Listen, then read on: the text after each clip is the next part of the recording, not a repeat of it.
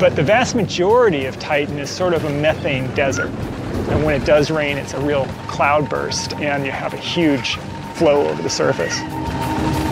So we actually think that in terms of the ability of methane to erode and carve channels and valleys on Titan, it would be very similar to the ability of water to carve valleys on the Earth.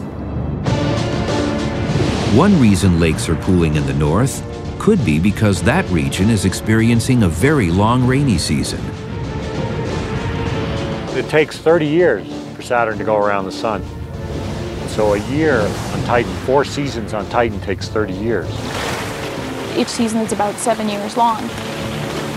We think that there might be, during the spring or the fall, you get increased rainfall, which means that whatever hemisphere has that season, actually you have a lot of lakes forming.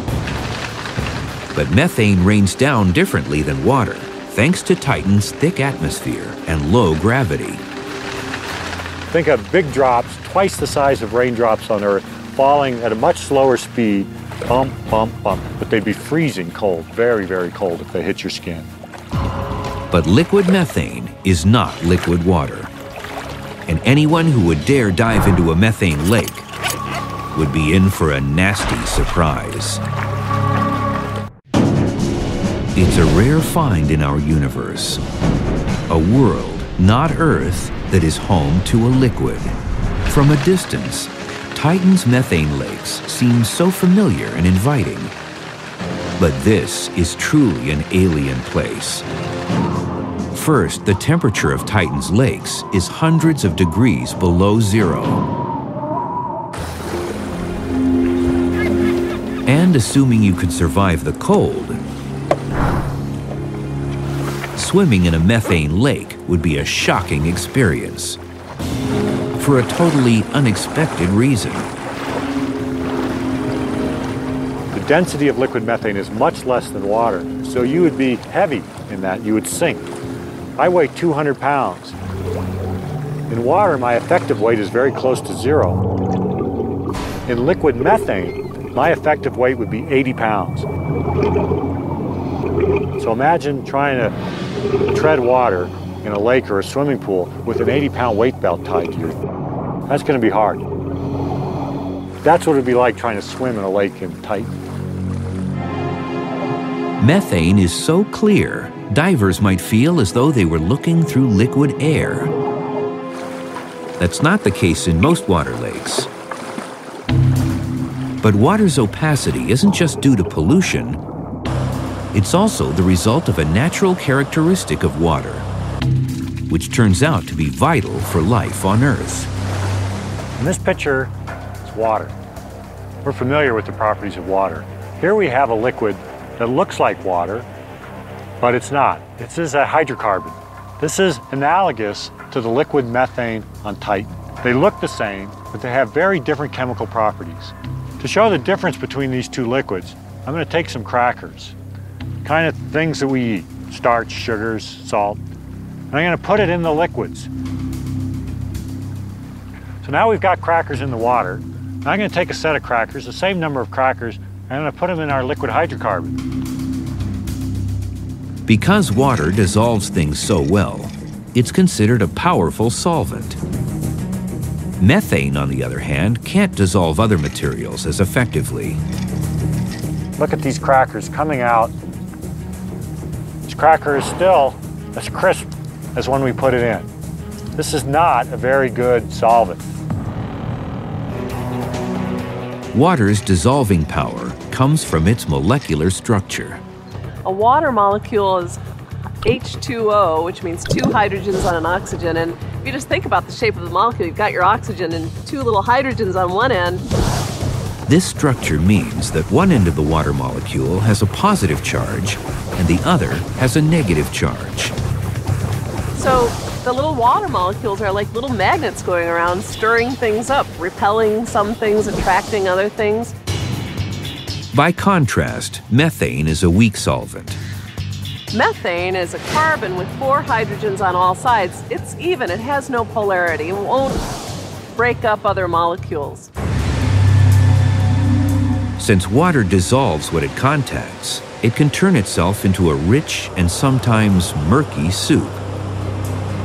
So here in water, organisms that have evolved to live in a rich soup like that, they're going to be small and compact. And that's what we see on Earth. Microorganisms are small and compact.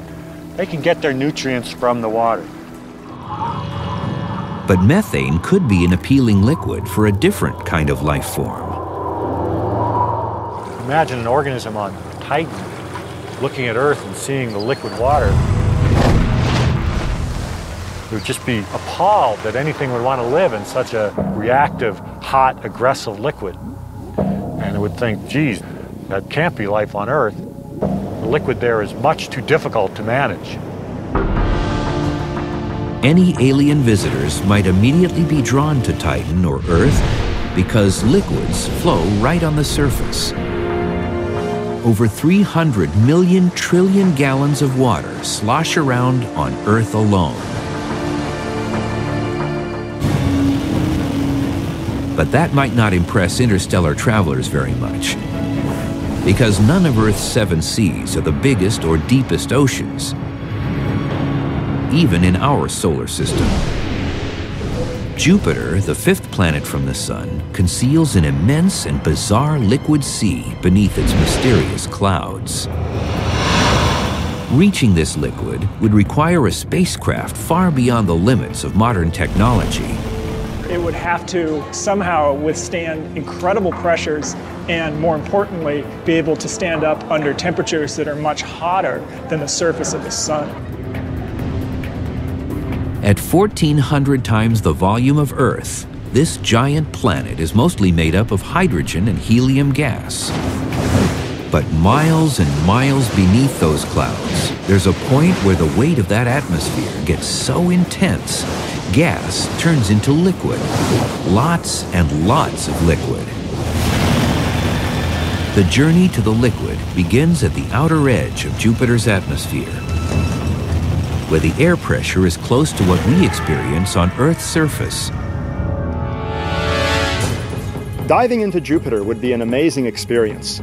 First, you'd go through all these upper cloud layers where there's ammonia and methane and other compounds. They're really colorful and swirly, lots of storms. The explosion of color indicates a strange brew of chemicals mixed in the hydrogen and helium. Because there's a lot of different sulfur compounds in the atmosphere of Jupiter. So as you fall down through the upper layers of Jupiter, you would have the smell of rotten eggs. So a trip to Jupiter starts off in an unpleasant way. Just like passengers on a commercial jet descending from high altitudes, passengers on a spacecraft descending into Jupiter's atmosphere would feel pressure on their ears. If you go deeper into the interior of a planet, the densities become higher, the pressures become higher, the gas is more compressed.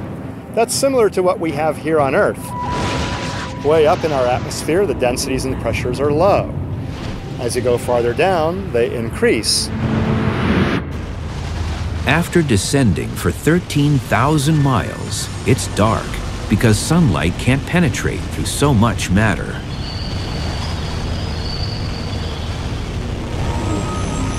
At last, the darkness lifts. Light streaming from Jupiter's ocean lies just below. You don't splash down onto the sort of the liquid ocean of Jupiter in the same way that you splash down on Earth. It's much more like you're going through a steam that becomes denser and denser and denser until it's indistinguishable from a very, very hot liquid. The liquid is hydrogen. This steamy sea, stretching from horizon to horizon, is what passes for the surface of Jupiter. It may seem unthinkable, but this liquid hydrogen ocean is floating above another, even more bizarre liquid below it. Liquids aren't easy to find on worlds outside of our own. They often take forms we can't imagine on Earth. And that's the case with Jupiter's hydrogen ocean. Strange as it may seem, the most abundant liquid in the universe is liquid hydrogen. Now, in fact, in some ways, that's not so strange. Hydrogen is by far the most abundant element in the universe.